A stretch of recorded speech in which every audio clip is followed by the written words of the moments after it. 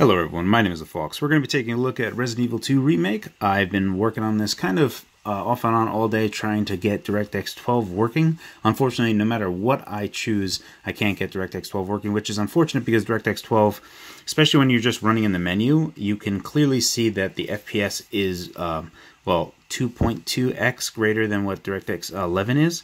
Now, that's not to say that you're going to get 2 times the frame rate when in DirectX 12, but obviously, it's a far more efficient API to be running. Hopefully, Intel is already working on a driver update for Resident Evil 2 Remake, so that hopefully DirectX 12 just works on the newest drivers that are there. Regardless, I'm going to be submitting the error that I get to Intel's site, and hopefully they can fix it.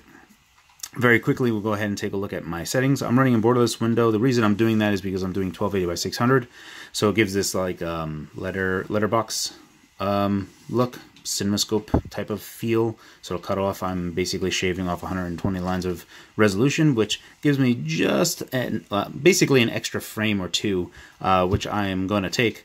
There is a diminishing return, so at 1280 by 720 and image quality at 50%, this resolution scaling I have verified is in fact half width and half height.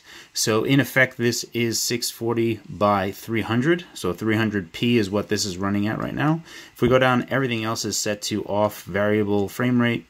Everything is low. The only thing that is on is the shadow cache, which is super important because if you flip it to off, our FPS just tanks. If you go into the main lobby room, you can see that it's just absolutely terrible.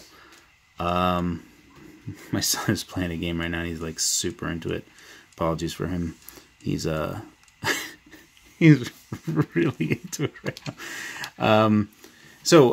This again, we're running at max power on the GPD Win 2. This is at 15 watt. You can see that at power level PL limit 1 right here. Basically, that stipulates that I'm going to give the SoC on here, the 7Y30, as much power as it needs. You can see our SoC temperature right here. You can see the wattage is at 8 watt. You can see that both of our CPU coolers are 2.4 gigahertz, which is going to be the max. 2.6 gigahertz is the max frequency only when it's in single core only, but because most games are going to be using dual cores, you'll only ever see 2.4 gigahertz. 848 megahertz is the max core frequency for the GPU, so that's basically the max that we're going to be giving it. This is the current power that it's getting right now, so it's getting around 8 watts currently. And as we're playing, that's going to fluctuate a bit. I am using a modded heatsink. This is the stock one that comes on the Win 2. The modded one looks like this. This one is aluminum. The one that's in here is copper. So without further ado and all the information I gave you, we can go ahead and start looking at Resident Evil 2 Remake. I don't have any of that just yet. Additionally, this is the 30-minute demo. You can see I have 22 minutes left. Thankfully, someone has released a trainer already to reset that 30-minute clock, and you'll be able to take a reset that to whatever, back to 30, just so you can play again. The game does have a hard cap regardless. I like that he's just self-affirmations. You got this. Apologies, I'm watching the screen and not the viewfinder, so if the game is kind of trailing off, that is my fault. Also, Average FPS has already produced the video and has already put it out. I believe he is running at 7 watt only, though. Where are we at? Any monsters? Is the wood break? No. Any goodness behind here? No goodness. So I've yet to actually play this remake. I've just been futzing with graphics options. Oh man. Pretty sure I'm gonna need some whole day.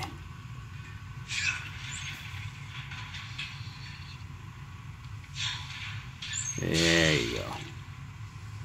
Good job.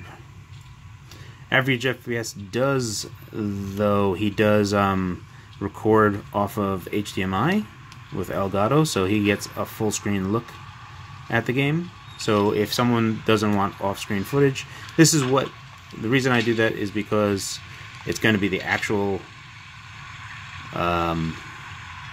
FPS that you should anticipate.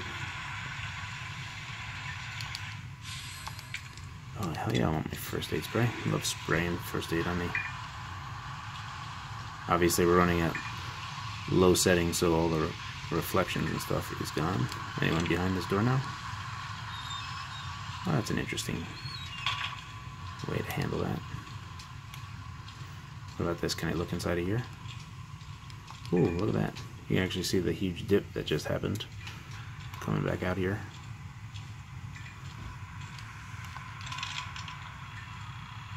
Oh, it's the same door where I came into.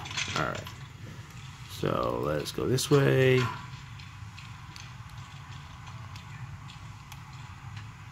Can I turn this on? No, not just yet. Jesus. Oh, that's locked. Open up! Hurry! Open up! Open this goddamn door! Alright, alright.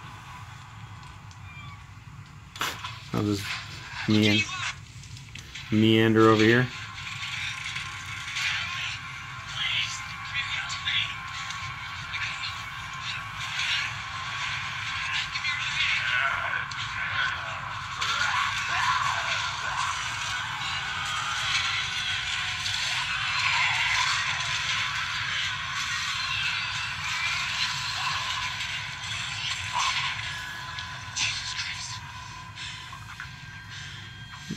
That's unfortunate.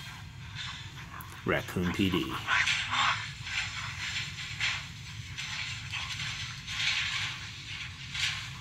Yoink.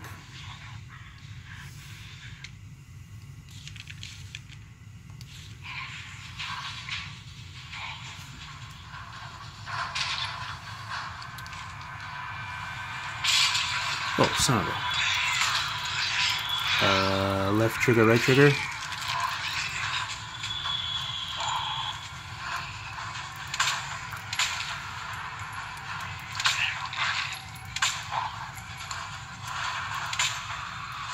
He's dead, right?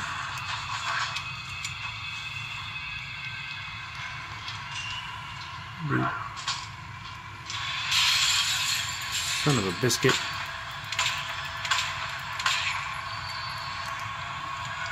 Oh, come on.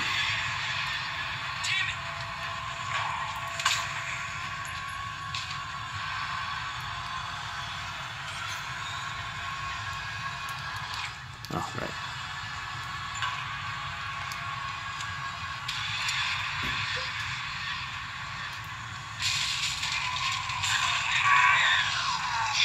Oh, son of a...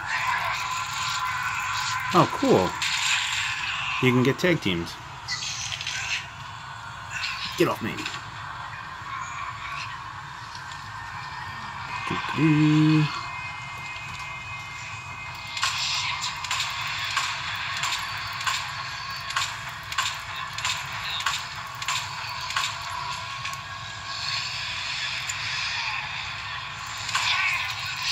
Get off me.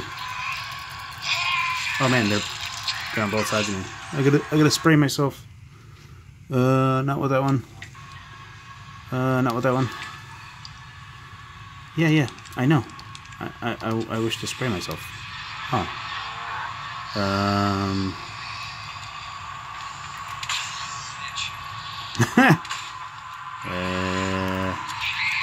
Son of a... Off me.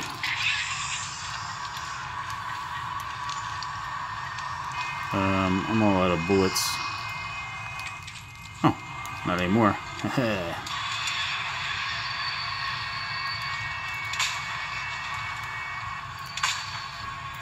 How many headshots does this guy take?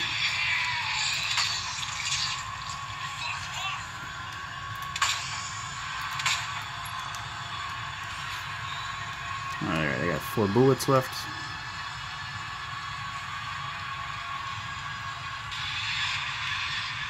Do it. I don't have this thing yet.